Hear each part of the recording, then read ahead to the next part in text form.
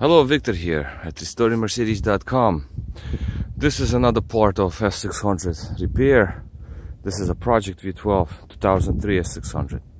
So, in previous video rather, I had that transmission. I took out this car, so I got another one. I decided not to rebuild the one that I had. It would have been simpler if I were to just install another one. So here it is. It's in there. It's not the one I wanted, and the seller was an asshole, and he got me another transmission, not the one we discussed. So anyway, it's still a good unit. It shifts. It's nice. It's 85k on it, but this car, my car, has 85k. Transmission failed. But anyway, so I took the filter off. I checked it out. It seems to be okay, so I left it. I drove it, shifts. Had to redo adaptations on it though, and I'm probably going to rerun adaptations. You need two people when you just want to save adaptation values. But anyway, so I'll do it later. What am I doing now?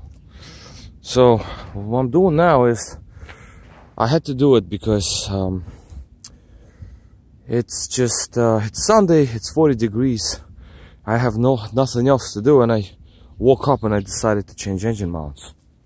Yes, the engine mounts. This is V12 twin turbo. This is actually the early style. In previous videos I told you that it was the latest style. No, of course this has to be the early style. Early style mounts, by book, you have to take the engine out. So I've seen quite a few posts about doing it without removing the engine.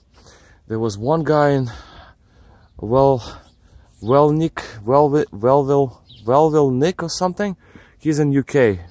I saw a couple of his pictures, very inspiring, and I decided to do the same way that he did it. And this is how you do it. At least this is how it's done.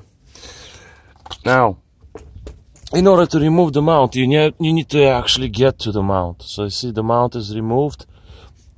You remove the mount along with the whole support.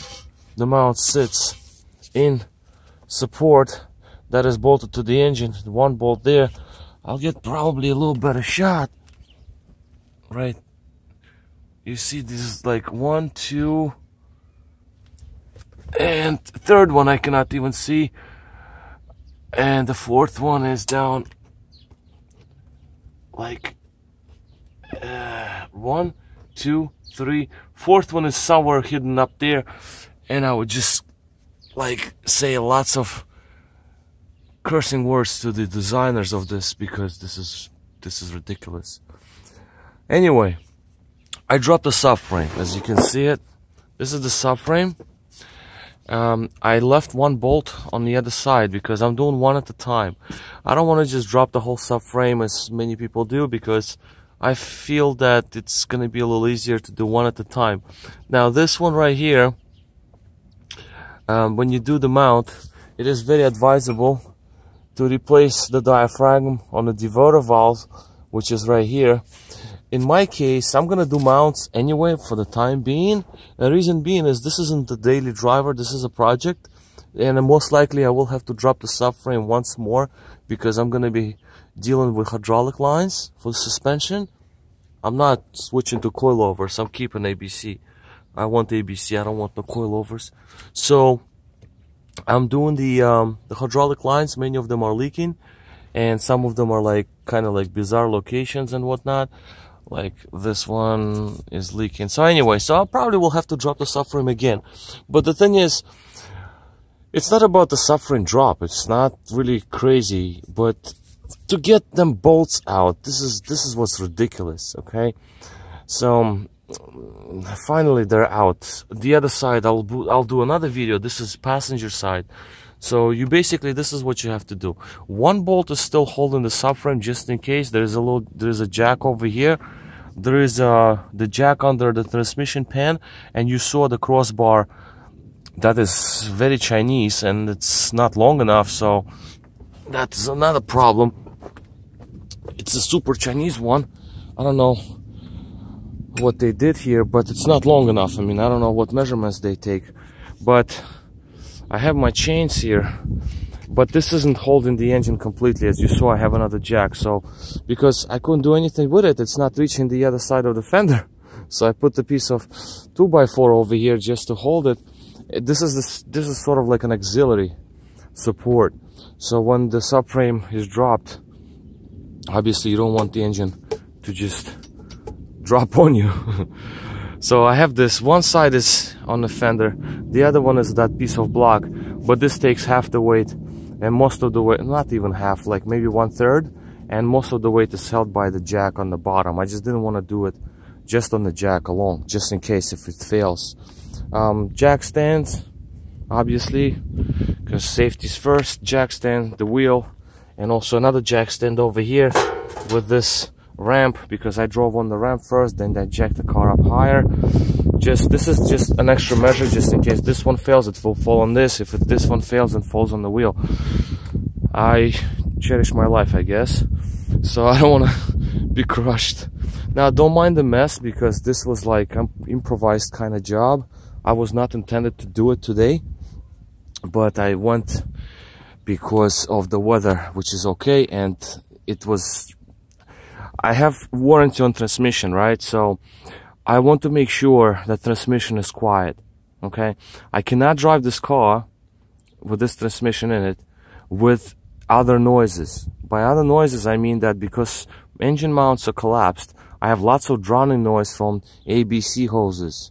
So I cannot hear transmission. I cannot hear how it shifts. I cannot hear any kind of abnormal noises coming from transmission, because I have lots of other noises coming from the subframe, and that is generated by collapsed engine mounts and hydraulic pump hoses. They basically lay on the subframe and vibrate like insane. You see, one hose is out. Actually, you see that right here, that little bracket, those hoses right there, they go into this bracket. But it was so collapsed, the mounts, like I'll show you in a second, I decided to do it. Okay, so this suspension is hanging over here, just on the upper control arm. These things I just undid. I did not remove it from the knuckle. I just made them loose, because again, I'm doing one at a time, and they seem to be okay. Actually, I undid the steering, which most likely I didn't have to do, but I just did it anyway. But whatever. The other side I probably will not do it, but the other side had the steering coupler from the steering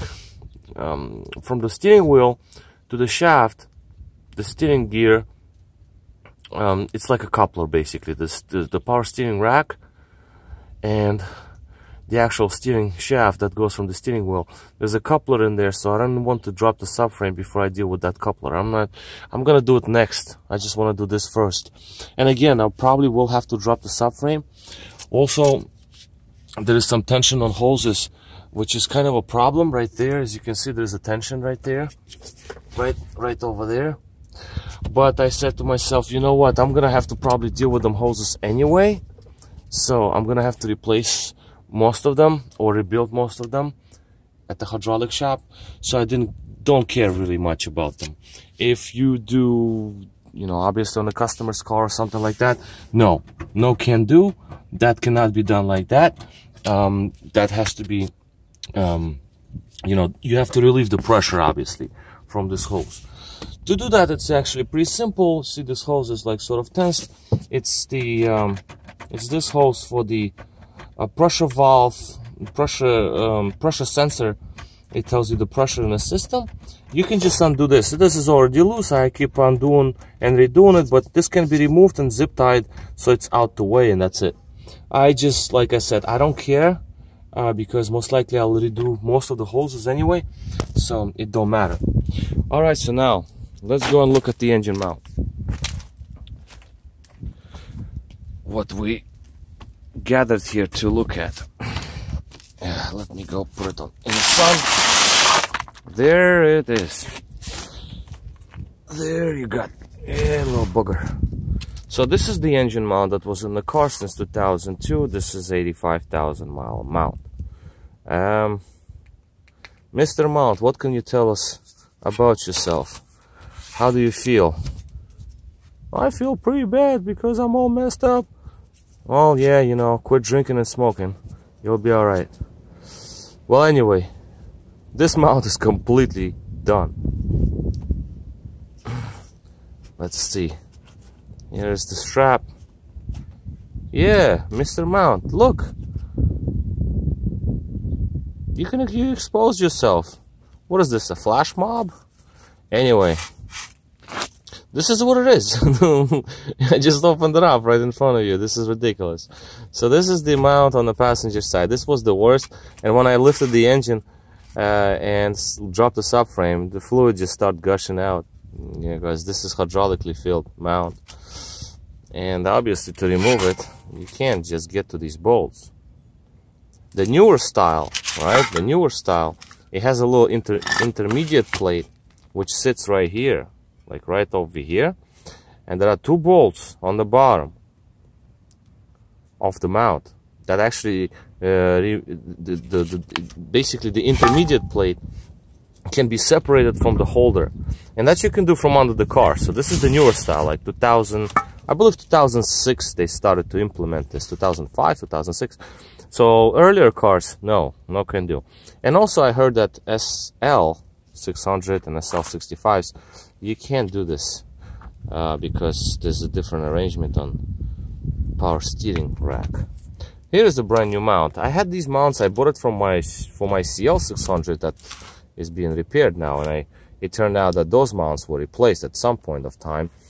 But this, so I just basically going to use these mounts on this car. This is S600, it's the same mounts.